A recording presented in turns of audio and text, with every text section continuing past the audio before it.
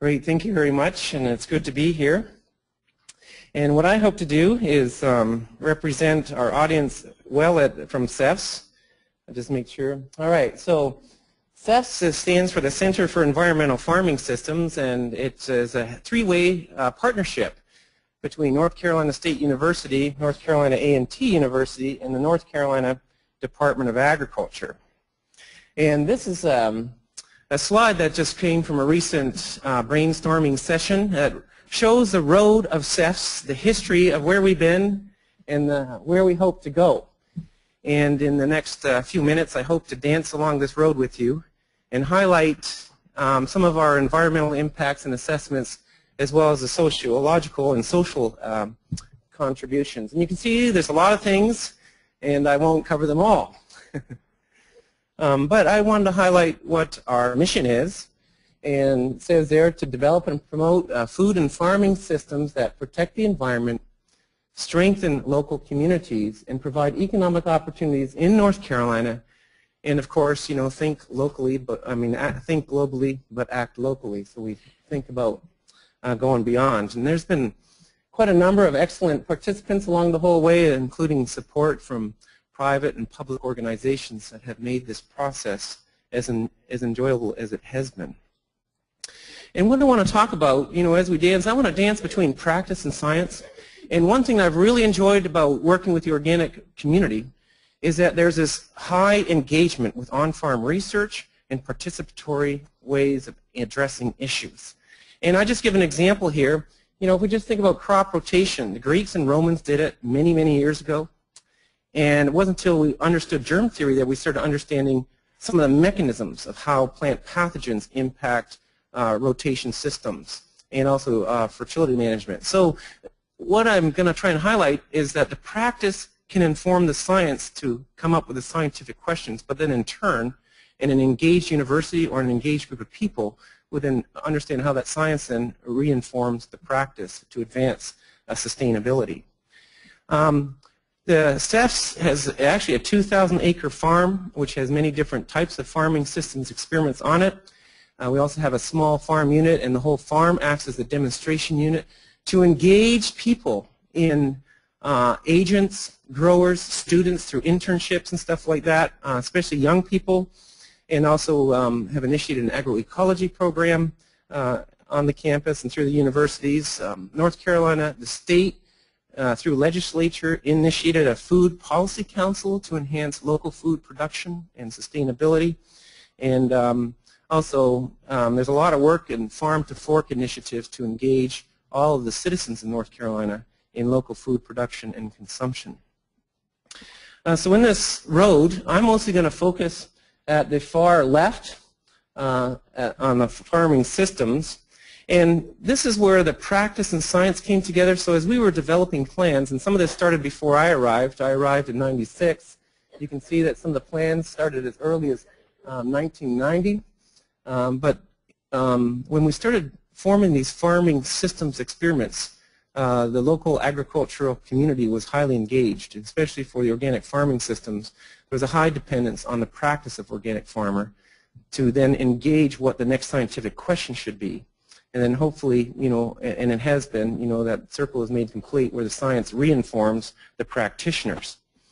And I'm going to focus on our farming systems experiment, and this has been primarily led by Paul Mueller initially.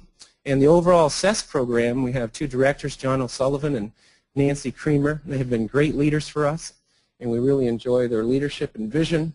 Well, you can see the number of different farming systems, pasture-based dairy systems, pasture-based beef, have hog operations, alternative swine production systems. We have a small farm system that really tries to put the practices into farming, a complete farming system, like a model system, but that's where we really engage our internships, our interns and students. Chris Rebrick-Horton has recently come on board and is very involved with organic grain research. And I'm mostly going to talk about farming systems work at the CES experiment. Now, you know, when you have a plan and you make a plan, it doesn't always work out as you intend. And this is a slide, if you're wondering what my background is, this is our farming systems experiment. This is the Neuse River. In 1996, we had the 100-year flood, and in 1998, we had the 500-year flood. So we are good for another 1,000 years, we figured. But you can see the amount of flooding that occurred, and but we took that opportunity. We got a lot of great data sets of how different farming systems were impacted by that flood. In North Carolina, especially East North Carolina, there's a high amount of variability in the soil types and soil classification, and that's what these colors represent. And so we did intensive soil mapping, and then we put these 5 different farming system experiments according to these soil maps. We blocked the replications, and I'm just going to highlight what those systems are.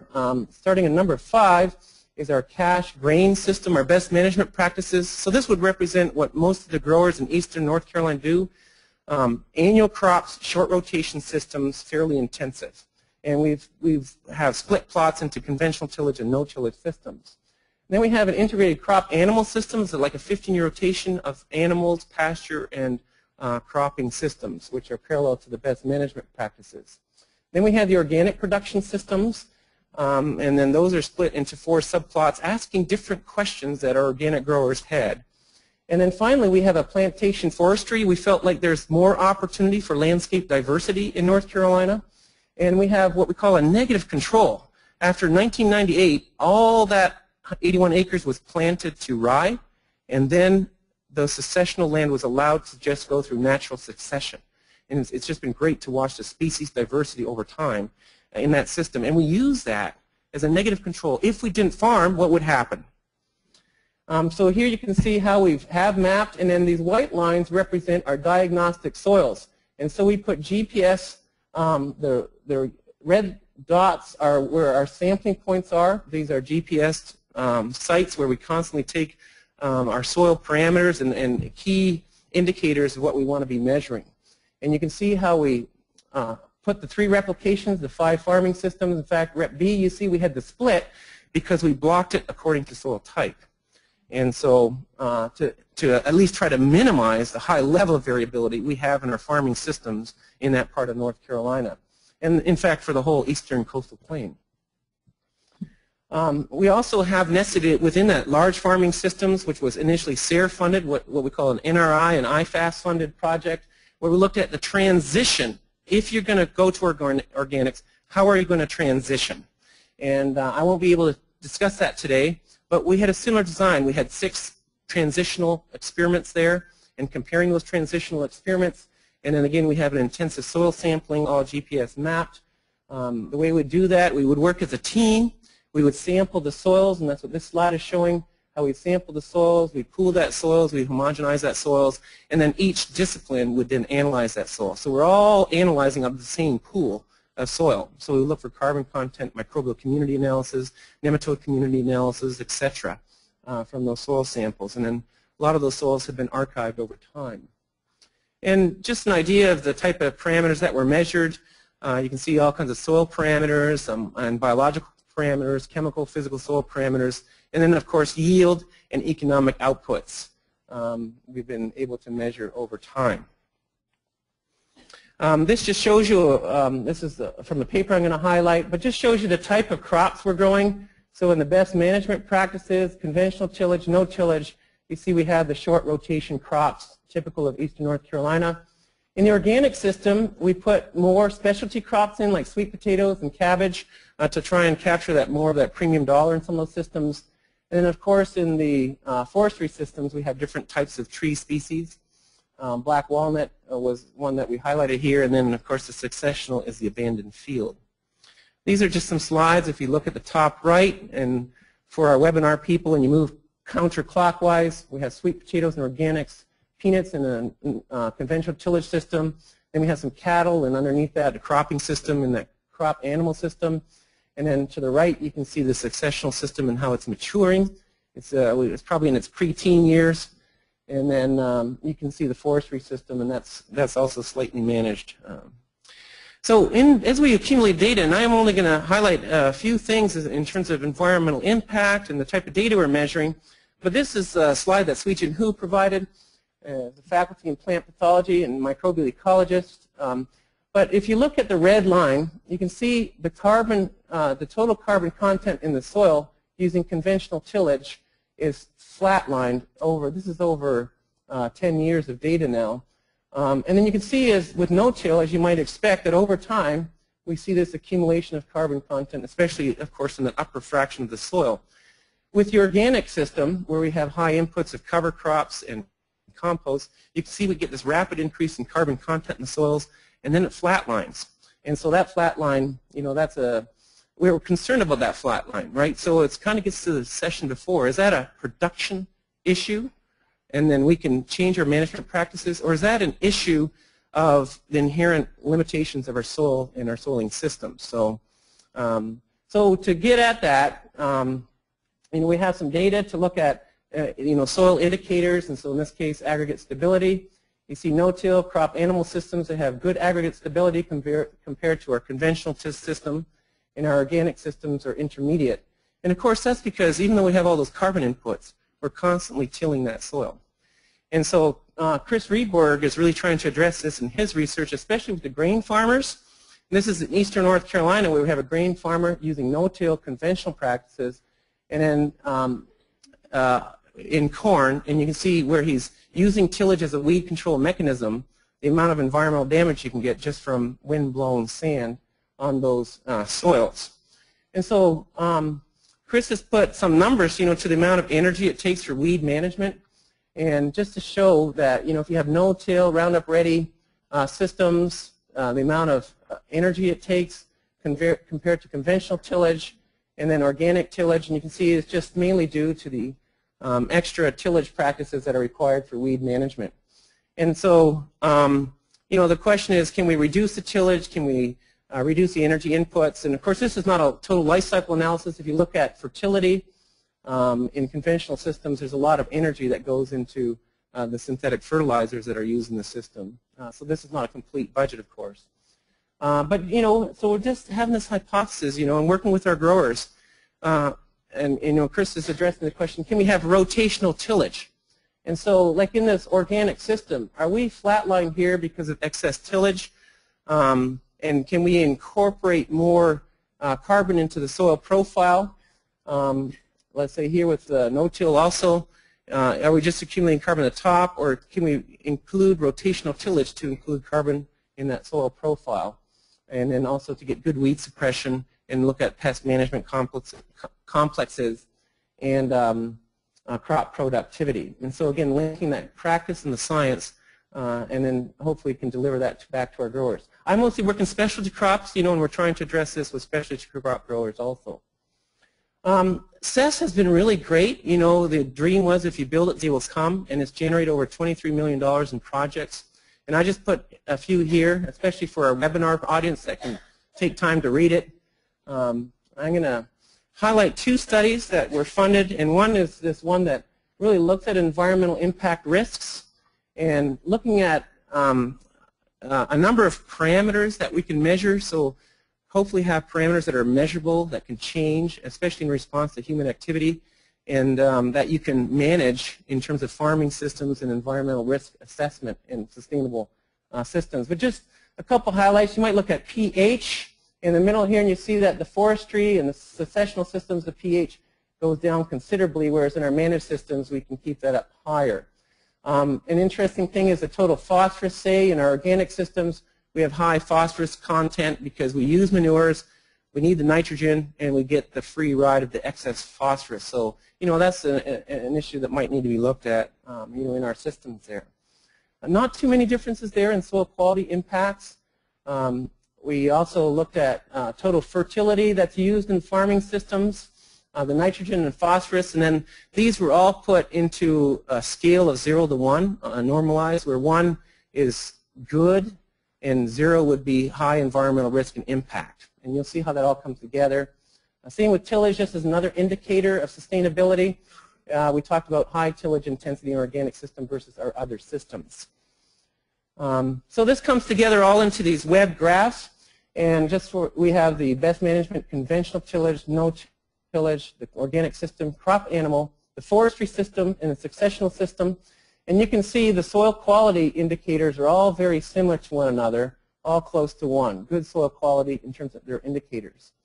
Of course, in our forestry system, in our successional system, we have no pesticides, so they have no environmental impact there. But you can see how with the different systems we have more environmental impact. Looking at tillage, again, in the successional system there's no tillage, so that has a rating of 1. But you can see in our organic system we have a lot of tillage, so it has a very low rating in terms of environmental impact. And you can see the difference between no-till and convention till. And the goal is that, using these indicators and web graphs, you can see the differential ability of these farming systems to manage ecosystem services and limit ecosystem and environmental impacts. And these slides just show them all together. We have our organic system, soil quality is all very similar, but then the tillage, we have more tillage risk with the organic systems, in the purple, and then low pesticide use. So just comparing those systems in terms of their environmental impact. We also asked a question in terms of the second study, what will future farming systems look like? What role will microbial communities play in those farming systems? And can we manage those microbial communities for pest suppressive and plant health benefits? So those are a series, those are a bunch of questions for a career, isn't it? And so it's a great series of questions that we'd like to ask. And I think some of the technologies that are emerging, we use microarrays with Joe Zhu in Oklahoma State University, where we look at functional genes in these different farming systems. So we can look at the farming systems and ask, what are the functional genes present in terms of carbon cycling and nitrogen cycling? And what are the phylogenetically diverse organisms in those systems? And so we can start looking at changes in the microbial communities, and then how do our management systems impact that? And ultimately, can we manage those microbial communities for specific and in predictive ways? So just to make a long story short, I was very encouraged by this type of data. First of all, if we do multivariate analysis and we look at the microbial community and how it's impacted, we can find key indicators, say pH. We saw how successional really drives the pH down, and in conventional tillage we have a higher pH, so there's key indicators that seem to impact the functional groups that are in those soils. And then if we look at those soils and we think about, well, what are the chemical impacts of the soils, the physical impacts, or what's the impact of distance? In terms of centimeters and meters. And what I was encouraged about, we could look at those microbial communities and partition the impacts of these different parameters, but there's not a lot of interaction, not as much as I thought there might be, which I was encouraged by, because if there was all kinds of interactions, we'd have no hope of understanding these microbial communities and managing them.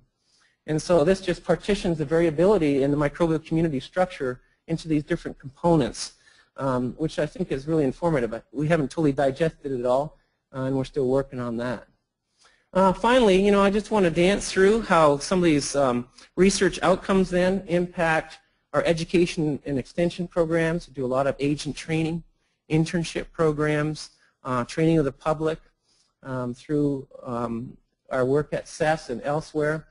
And if we dance along our road, we have featured speakers that have been able to participate in the CES mission. And then this Farm to Fork initiative is an initiative where we're trying to get people to buy 10% of the food in North Carolina. And I just wanted to highlight that initiative. Nancy Creamer has just been a great leader in the state for that, where she brought multiple people together and came up with a Farm to Fork report, but then translated that into helping people think through what it means to buy locally. And if you spent 10% of your food, that would keep $3.5 billion in North Carolina. And then how does that help communities? How does that help farmers?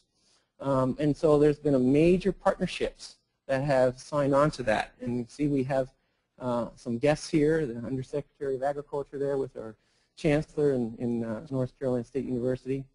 And then finally, I just want to dance through how different faculty, and I'll just take our example, have used this practice and science together. We've done a lot of work at CES with high tunnels and with Mary Pete, and looking at grafting.